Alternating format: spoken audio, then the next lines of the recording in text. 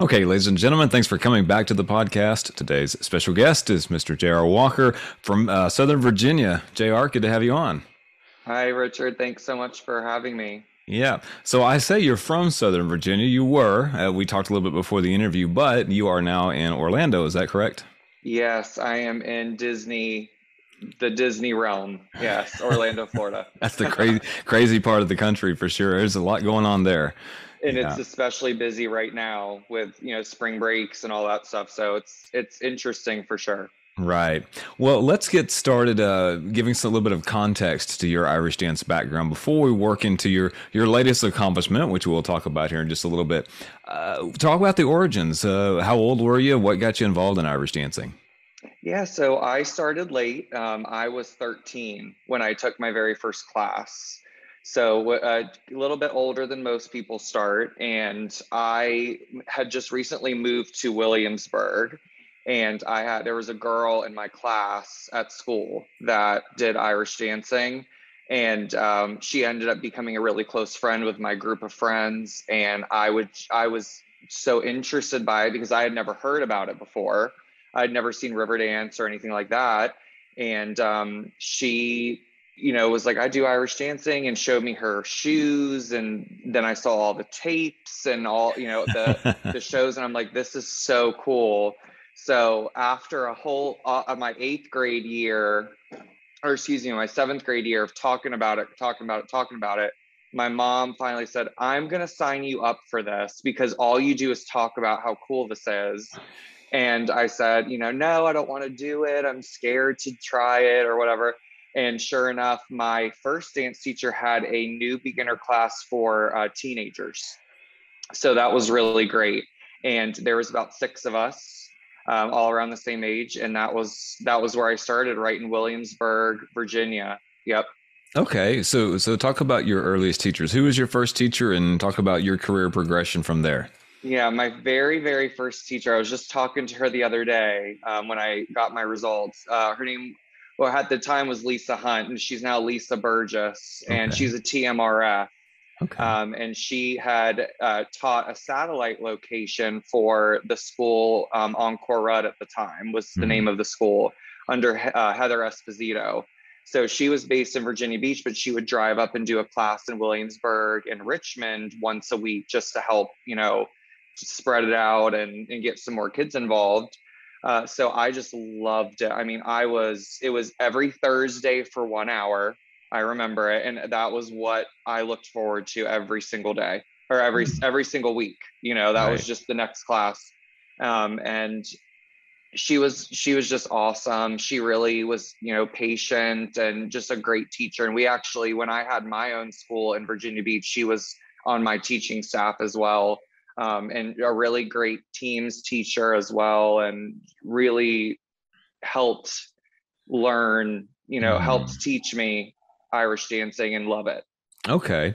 What do you recall, JR, about those early classes you took? Maybe some of the, I don't know, some of the rituals that, go along with different schools and different classes, maybe some of the sayings your teachers had. What do you recall there?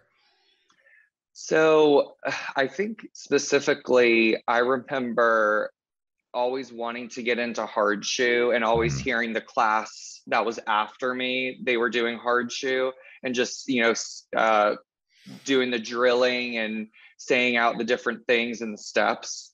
And that was what I really wanted to do too. Of course, everyone wants to, start getting hard shoes as quick as they can, right? Yeah. But you have to go through the basics and all that. So just really being interested and curious about everything. I asked tons of questions, always wanted to know what is this and what does this mean? And just I was always asking questions and looking at things online. I was literally obsessed. Mhm. Obsessed. Okay. Yeah. Well, did you do anything maybe before or during your Irish dance career outside of Irish dancing? Did you have a hobby or some other pastime that you did beforehand or while you were doing it? No, I actually didn't. I did, piano. I tried a couple different things, but I mean, it was crazy how much it just blew up for me. I had never really had no dance background, no music really, except a little bit of piano. But this was my first real hobby and really the only one that I've kind of kept and stayed interested with. Hmm. When did the newness wear off? Like anytime you get involved with something, there's the newness of all of it, and it's especially Irish dancing is it's very unique. It's kind of its own thing. Yeah, it's a dance form, but it's not like any of the rest of them. But in time, that whole like a new gift, it gets not old, but it's you start to get used to it again. Or you get Hmm. used to it, I should say, and then it's like, okay, well, what's keeping me going to class? The newness is wear it off. What was it for you that kept you going? That's a good question. So that it was the competition started. I Mm. started doing my first fesh and I, was going through the grades. I went through the grades very quickly and then got to championship level. And I was like, okay, this is harder now. Now I have to do 3 steps and takes a little bit more stamina and hard work outside. But what kept me going was the interest in kind of, I guess, like the longevity of it and how you could see yourself doing this for such a long time. And I loved helping other dancers. Hmm. And probably the first 2 years of me dancing, I knew I wanted to be a teacher and I knew I wanted to be an adjudicator. I knew that. So that was kind of where I was focused at that point. And it kind of, that I had to reach that goal and that never stopped. Hmm. Okay. And so along the way in your competitive career, where did your destinations take you? Did you obviously you did the local feshes? Did you do different Aractasai? I guess you'd be in the southern region there. Did you do all that in the nationals and the world scene, or did you stay more local? Or talk about your path there. So actually, a lot of people don't know this. I have never danced on a world stage before. Hmm. I've qualified. I'm qualified, I think, 3 times at the Oireachtas, but I never actually went. So I don't have a very extensive competitive background. I Hmm. really don't. I think in combination of being older and I did switch schools when I moved up to Richmond for college, which was a whole different experience for me. And what a combination of being older and I just always loved being on the background and just helping.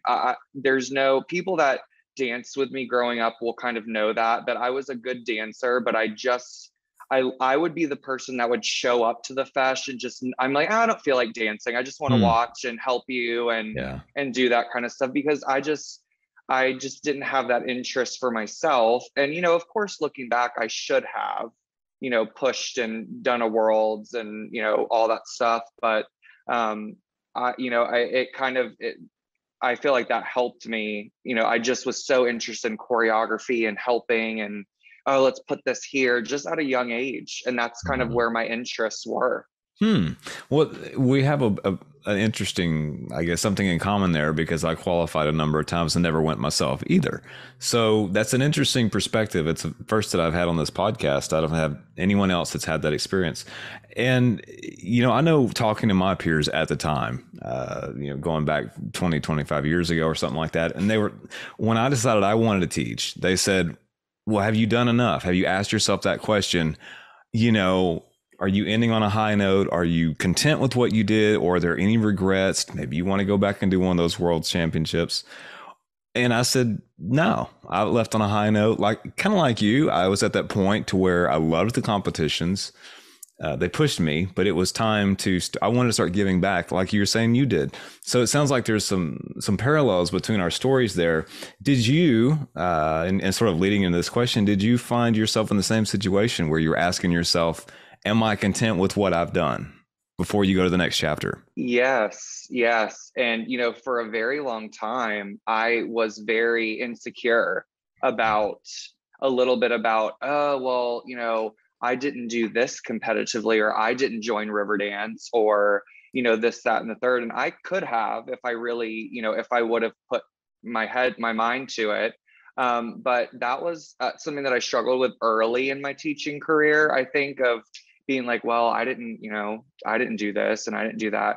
But as time went on, I kind of just said, let it go and let the dancing and my students and my teaching kind of do the talking, I guess. And people would see that I loved it, and I had a passion for it, and I've really grown out of that as the years have gone on. And no one's ever in the Irish dance community has made me feel Hmm. like I'm less than Right. or anything. I mean, everyone's just been so great, and we have a very professional relationship.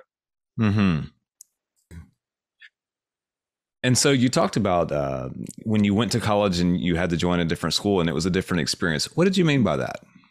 So when I went to VCU, which is a college in Richmond, Virginia, I was studying to be a high school teacher, social studies teacher, and I wanted to keep dancing. And my original teacher had a location there, but that was kind of winding down, and she was doing things with her family, and it was a trek to come up from Virginia Beach. Hmm. So I ended up moving to the Brosler School, which was in Baltimore at the time. And I was Kevin, Eileen, and a little bit of Megan Harper too, were my teachers. Okay. And it was just invaluable, honestly, what I learned. And we had great dancers at my school, my original school, but this school was much, much bigger, Hmm. and, had kids on the podium at Worlds and things like that.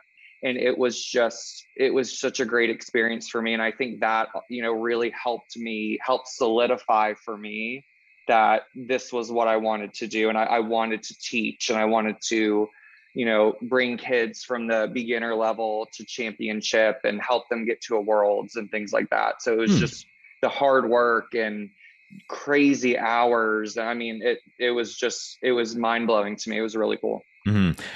You talk about the crazy hours and the hard work that goes into whether you're a high level teacher or a high level competitor. I mean, we all know if you've done this long enough, there's a lot of sacrifice, and it can lead to, if you're not careful and you don't have life balance, it can lead to a very lonely existence. Did you go Yeah. through any of that yourself? Yes, I did. I did when Yeah. I was, so I ended up coming back down, and at the time, Encore Rudd was closing, and Heather was getting ready to retire. So I had just gotten my TCRG, and I took over the school at that point, and I did that for about 5 years. And it is, I mean, it was kind of lonely, and it was a little bit of hard work, and a lot of hard work with the kids. And it's hard doing it alone, I think, more than anything, which people don't really understand Hmm. as much. But that was tough for Hmm. sure. Did you When did you know it was time to sit the TCRG, though? I know you talked a little bit about, coming to the conclusion of your competitive career, going into another school and getting a little bit different experience, perspective there. When did Mhm. you say, right, okay, I've got some great experience. I've got some things hanging on the mantle, all these, competitive accomplishments, but it's time to make this, not just wanting to teach, but make the first move to actually setting up a school? Yeah, so that was in 2014 because I had just moved down. I had graduated from college, and I came back and just, for fun, just was dancing in the Encore Ed classes at the time. And then, Heather and Lisa always knew that I wanted to do my teacher's exam. And then, they were very great to let me, hey, come teach the kids some Kayleys, come teach some solo steps and things like that, and practice your dancing. And that was when I knew I was like, okay, I need to set this exam and really start preparing. So the whole first year of me as a high school teacher, I spent also preparing for my TCRG. So that was very difficult. But we got it done. So Right. JR, juxtapose the difference between getting your education in college, the university system, as it were, and becoming a public school teacher, and the process of taking the Irish dance teachers exam, because as we all know, regardless of what organization you're in, they all have their own version of a teacher's exam, and none of them are easy. But if you get to talking to people, most say this is a really strange system compared to like if you've been formally trained to become a public school teacher or another kind of teacher. It's a different kind of system. How would you compare for someone who may be watching this who's not steeped in Irish dancing or doesn't know much about the teaching side of it? How would you explain it to them and your different experiences getting two different teachers' credentials? Yeah, so I'll kind of start with just like a unique similarity of the two is you have the hands-on approach. You have to do your student teaching for your degree, for your final, your certification for the high school teaching. And you're really doing more student teaching and hands-on teaching with the Irish dancing because you're preparing for so long and really everything's prepared you for that moment. So I think I will say it's a lot less paperwork with the Mm-hmm. Irish dance exam than it was Right. with, you know, getting my master's degree. But it's so different. I mean, I'm trying to think of some other things about it. It's just it was crazy, and especially just finishing one and then going into the other one at the same time it was a very unique experience. Mm-hmm. What did you find to be the hardest part of preparing for the TCRG? The hardest part for me preparing was the Kaylee teaching. Mm-hmm. For me, that was something that we had not done a lot of when I was growing up. I did some Kaylee's at the Oireachtas, some four hands and eight hands and things like that, but we didn't do a lot of the other ones. Mm-hmm. So that was hard for me, and I remember. And I always tell everybody this that's sitting the TCRG exam, it's very different when you have kids standing in front of you because you have to think, you can't really say turn anti-clockwise because Mm-hmm. a 9-year-old's going to go, what is that? Right. So you have to think of unique ways of teaching these different dances. And I just remember getting so frustrated sometimes in the middle of practicing my teaching. I'm like, how am I going to explain this? And, I have to rethink how to do that. So that for me took the longest. Mm-hmm. That was the hardest part, I think, for the specific sections. Right. Well, and it's all I think talking to people, and I've sat the exam before myself, and I mean the hardest thing is you get used to teaching your own dancers, Kaylee, and what they look like, and even if it's 8 ladies, you still know who's the gent because they're always the gent, But when you go into that exam and they say, hey, pick 8 dancers and set up the 8-hand jig, and all different ages, heights, and everything else, and it's like, wait a minute, they don't look like the ones I'm used to teaching. Exactly. Yeah. Yeah. Yeah. And you have to come up with the little tricks of, I Yeah. remember I brought the soccer pennies into my exam and Oh, to designate the gents would wear the soccer pennies, like a really annoying bright green or something like that, yeah. just so I could visualize where all of them are, because you're right. You have these kids in here, they're nervous because they don't know who you are. And I really believe those kids that are the dancers in the exams, they want to do well by you. Hmm. They know it's important to you too. So it's just trying to get all that, organized at once is a lot. So that was hard. Right. So you get your results in. Thankfully you're successful. You were successful your first attempt, or did you have to redo? No, I wasn't. So I had to actually retake the solo teaching. Oh, okay. Yeah, I Okay. Yeah, that did. happens. Yeah. And totally deserved to. I made a huge mistake, and I passed everything else the first time, and I had to go back 6 months later, and I did the solo teaching, and then got it that time. So, you live and you learn, but I had Hmm. to go back, and I got it the next time. Was there ever any doubt in your mind after you received an unsuccessful result? You're looking at that and you go, "Oh man, just one section." Obviously, you scored enough to where high enough where you only had to retake the one and not all of it all over Mhm. again. But was there ever a time, Jr., that you said, I put all this effort into that. I don't know if I want to do this, or was there no doubt you were going to keep going until you finished? Absolutely, no doubt. Yeah. Let me get on the email and get on the next one. There was no question in my mind. And, It was, there was absolutely no question. Hmm. Because you probably know people. I know people who would get maybe a mark like that, or maybe even more drastic than that would be, let's say you failed a section that would require sitting the entire exam again, and they may say, I just don't know if I want to go through all that. You start doubting yourself. Hmm. uh, we all know people who deal with stuff like that. If there's someone watching this video that maybe find themselves in the same situation, because these results just came out, TCRG and ADCRG for on commission, there's some people who did not get the nice positive email that many of you did.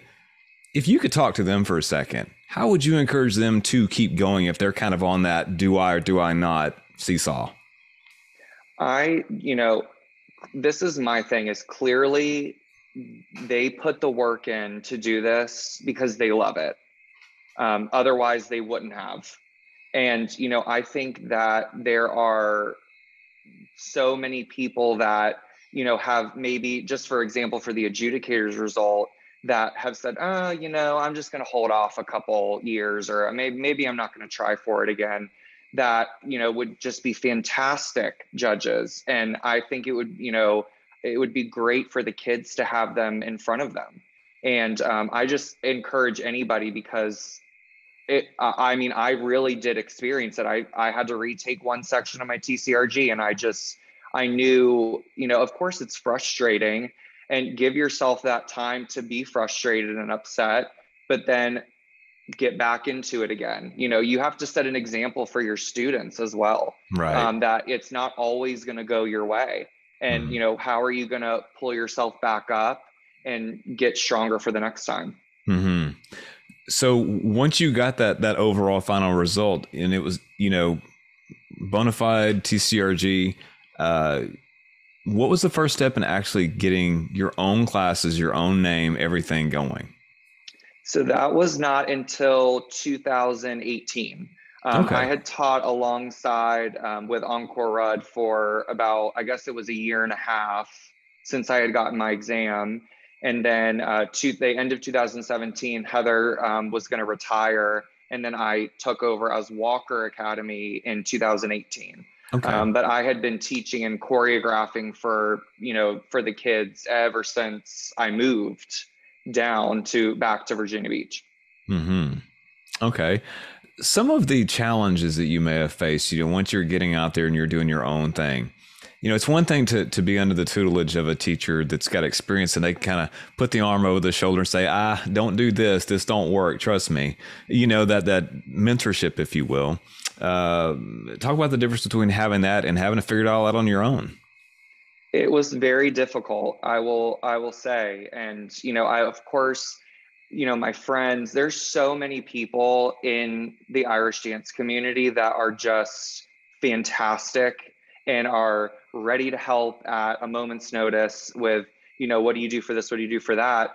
But there were so many times where I'm like, wait, I have my own school now. What do I do about getting kids shoes when they're beginners? What do I do about telling them how to sign up for feshes? I was like, oh man, what do I do about this? So I had to figure out a lot of stuff on my own, Mm-hmm. and kind of create my own templates and design my own things. But I would be a fool to say that I didn't go to help reach out to other people for help, because I absolutely did. Mm-hmm. Okay.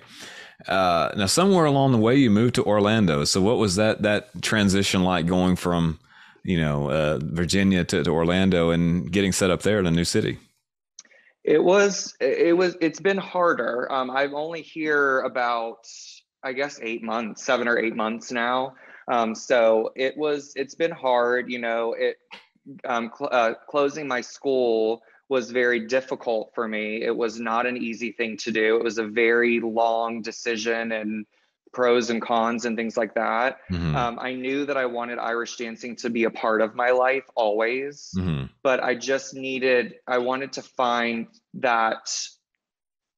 I loved Irish dancing. I love Irish dancing, but I needed to find it again. And I think that was part of why I had to take a step back from having my own studio and my own show.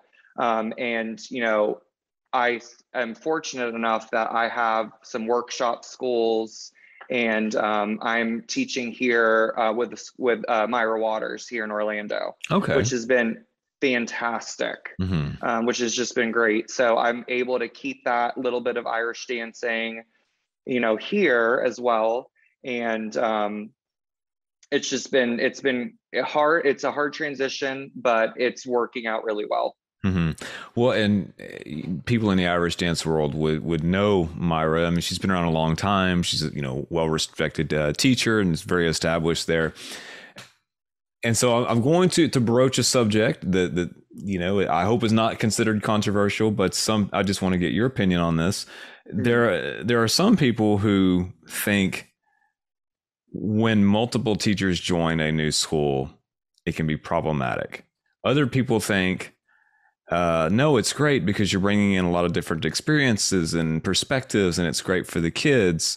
Others say maybe it gives that school an advantage over maybe a smaller school where there's one student. I mean, one one student, one teacher, or two teachers.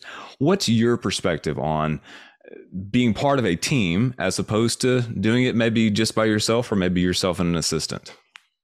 Yeah, so this is the first time that I've really had this kind of relationship with Irish dancing in the Irish dancing teaching world, because Mm-hmm. I did everything my own at my school. When it came to choreography, the business side of it.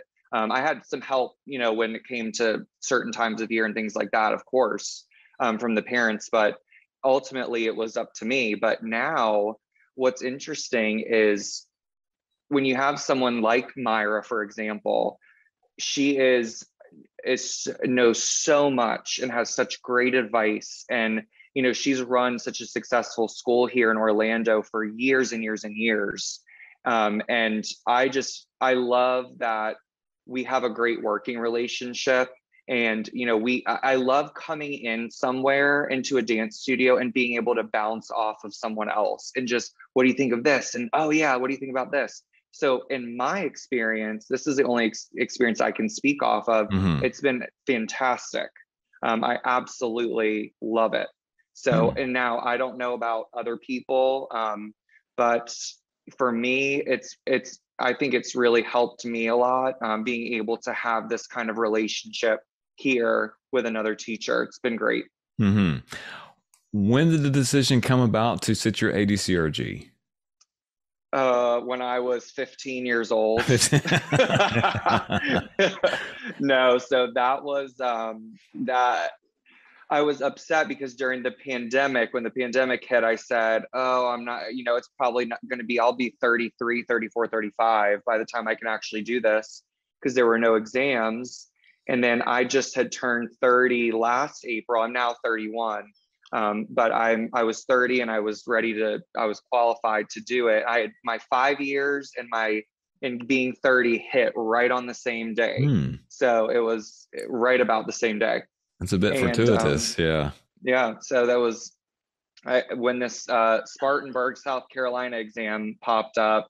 We only had 2 months to prepare for it, really. Hmm. So I just said, you know what? Let's do it. Hmm. Okay. Yep. And preparing for it the way you'd prepare for the TCRG, is it basically the same prep? I know you don't have to dance now in the commission ADCRG, so that I guess you wouldn't have to worry so much about that. But Yeah, thank God. other than that, did you approach the prep the same way or did you have a different strategy because it's a different exam? I would say I did pull out some of my old tricks from the TCRG when it came to the written Kaylee paper and the music, of course. But this was more difficult. I was talking to someone else about this the other day. This was more difficult to prepare for now than the written portion than the TCRG was for me. For some reason, maybe it's just like I'm getting older and it doesn't compute as much anymore. I'm Mm-hmm. not sure, but that I really had to do work super hard on the Kaylee written Hmm. specifically, more this time, I think. But in regards to the adjudication section, I was amazed to find out how much, you really you have to ask people, because that's what I did leading into this exam. And we had a Facebook group. Amy Coppola from the Mid-Atlantic region started a Mm-hmm. Facebook group, and it was great. I mean, she would have different adjudicators come on and give their experiences and, give advice and things like that, for the exam, and just a great resource. And we would look on the previous world championships websites where they had the live streaming up, and we would practice judge Kaylee's together, Hmm. and things like that, and just kind of interview each other and be like, well, why did you put this comment, or that doesn't really match your placement, and just things like that, and getting you to think in a different way. So that was kind of how my prep looked for that. It was a group effort. I definitely didn't go into this saying I know everything and I don't need help. I wanted every little bit of information that I could get. Mm-hmm. So, what is your advice for people who may be wanting to sit their ADCRG in the next, I don't know, few years, or maybe 20 years in the future, who may be watching this podcast? Yeah, well, we'll see if they change the format of the exam, because that may be something happening down the road. But for now, I would say, really, you know, don't let your ego get in the way, and just be willing to ask, and you know, and by that I mean just take it all in. Take any piece of advice from anybody, and you can decide then if that's going to be a good trick for you or not. Hmm. But have that bank of different tools to grab from, and use those live streams from the world championships for the Kayleys. Go to different feshes if you can, to practice judge and get up there and really.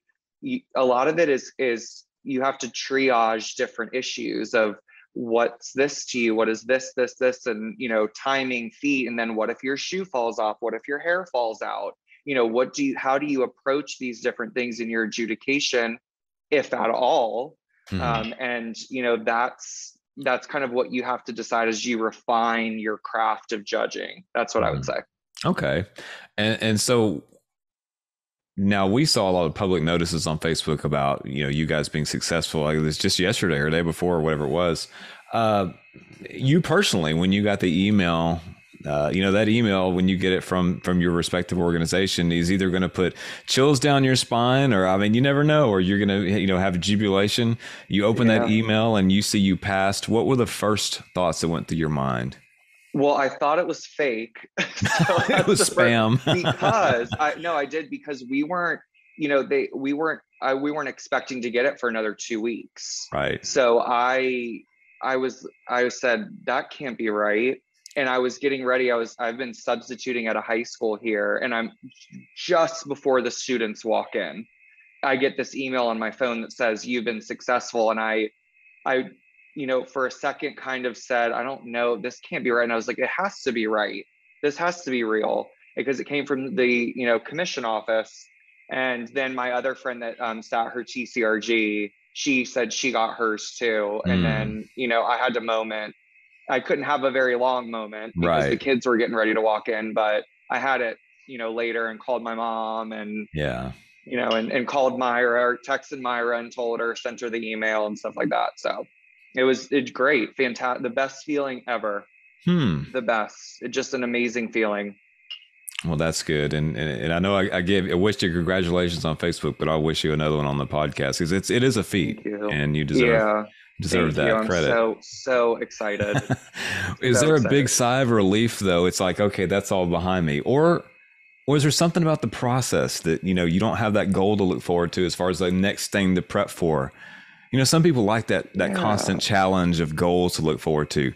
I mean, Yeah. with the exception of, great examiner maybe in the future or something like that, you're kind of done for a while. What are your thoughts Yeah. about that? So I, absolutely will do the grade examiner, and, hopefully one day do my SDCRG, Hmm. way down the road. But I really enjoyed the preparation process for this, and being on Zoom with my colleagues, and talking about the different approaches to judging, and, marking and stuff like that. So I think, we have a Zoom. We're doing another Zoom on Sunday, and I'm still going to be on it. and still, help out and, do my judging, because I feel like I still need to practice, as much as anybody else. I want to make sure I'm, spot on and have those Kayleys and, everything, especially the Kayleys, have those all ready to go. And I'm excited. I loved the studying process for this. So Hmm. I'm going to keep working and, helping out and joining the Facebook Zooms. Right.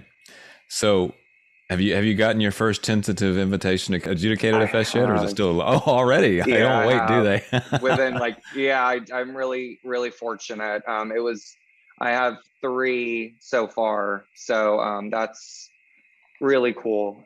Really grateful. And, I would love to judge as much as possible. Mhm. That's just so cool. I love the idea of it. And I'm so excited to actually do it officially. Hmm. Okay. Now, if you follow, as I know you do, and I do as well, people who've been judging for a long time, especially now that COVID sort of subsided and you can, more or less freely travel. That you follow your friends online and they're jet setting here and there and they're checking in here and there. Does obviously you don't mind traveling or you wouldn't have set the ADCRG, but does that part appeal to you maybe more than other aspects, or what aspect of judging are you looking forward to most? So yes, that's great. And I think that's really exciting. And you get to meet new people judging and Hmm. things like that. But I love being able to sit there and watch dancers from other schools and other teachers, other regions, and really just be able to learn and appreciate, what they're doing, because I love to see how different people hear music and their choreography. And I'm big into choreography. I love making up steps. Hmm. So this, I just love I hope to be inspired, and I'm just so excited to be out there and see these little, and I'm sure some judges have seen little babies grow up all the way to championship level as Yeah. they've judged over the years. So it's just, being a judge is so paramount in this Irish dance puzzle. And I'm just really grateful to be able to do Hmm. it. There is a fair amount of criticism that judges get. You've seen it out there. I've seen it out there. We've all seen it out there. Probably we've talked about it from time to time with different people we know. And judges get a lot of criticism, right or wrong, about their results. Oh, this judge is corrupt and this competition seems to be rigged and all this kind of stuff. And they say, well, it's going to take the next generation of judge to right the ship. Now, I'm not saying it's right or wrong. I'm just saying this is stuff that people talk about. You are the next generation of judge.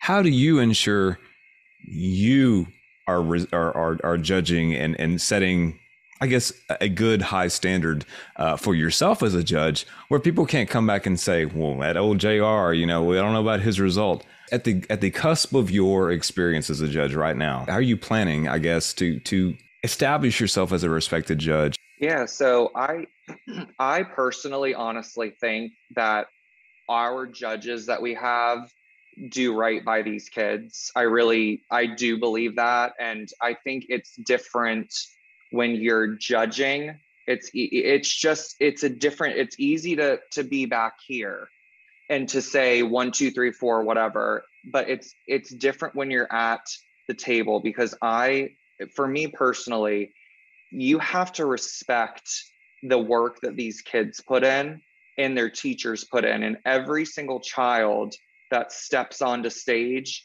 deserves, deserves that time from you. And that's what I can say for me. I really do, honest to God, believe that. And every single kid deserves their time, deserves the respect, deserves feedback. That's what they're there for. And they love comments. I just know, as a teacher, how much I appreciated when judges would write specific comments and Mhm. and things that I'm like, wow, I never thought about that before, but that's a really great comment. I just want to give great feedback and I want to see the kids grow as dancers, appreciate the work that they're putting in, and give them the respect that they deserve, because I know how hard they work. Hmm. Looking out a few years in the future, now I know anything can happen, but where do you see your experiences as a TCRG and now starting to become you are an ADCRG, but you're just starting your path there. Where would you like to see things go for you in the next, say, 5 years? So I would say I love to, obviously judge, Mm-hmm. and experience some new regions, and meet new people and new friends, and continue growing that, and continue the teaching as well, and the choreography, and the aspects of Irish dancing that I love.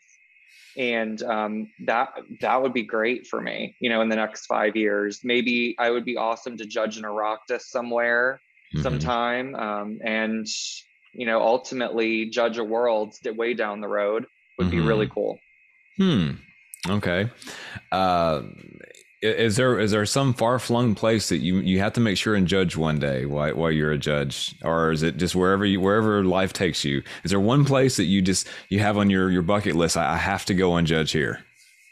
I'd love to judge in Australia. So that would be really cool. But honestly, I would go anywhere. I'm just grateful for the opportunity. So anyone that would invite me to come judge, I would be grateful. But Australia's always been a place not just to go judge at, because the dancing is great there, but just to visit, because it's such a Mm-hmm. beautiful place. So that would definitely be one of my top places.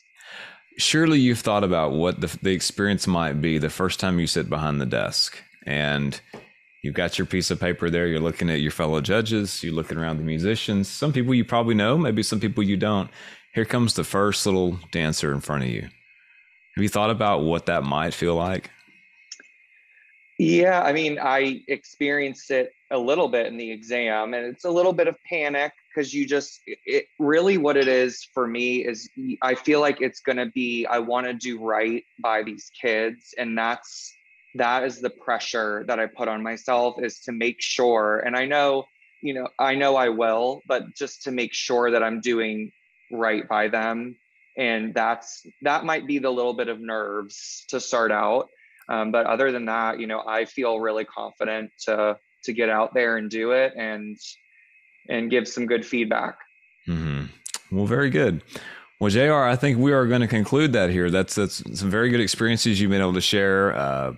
Very inspiring, and some of your background there, as far as working your way up to the levels and teaching, and you've got some great experiences. And I wish you all the best. As I say, Thank you're a you. young judge, and I know you've got lots of experiences to make. And I just say make it count. You only go around once. Make those experiences count, and I know Yeah. you will. Thanks so much, Richard. Really appreciate it.